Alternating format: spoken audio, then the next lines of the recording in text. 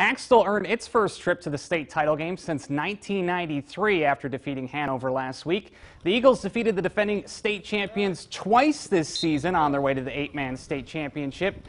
This team has put in the work. Now it's about finishing the job against Osborne on Saturday.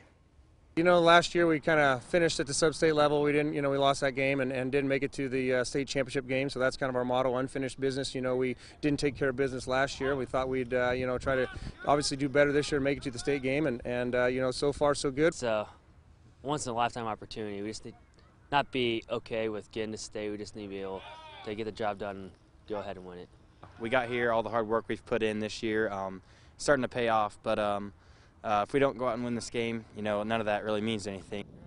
Axtell kicks off at 3 o'clock on Saturday in Newton.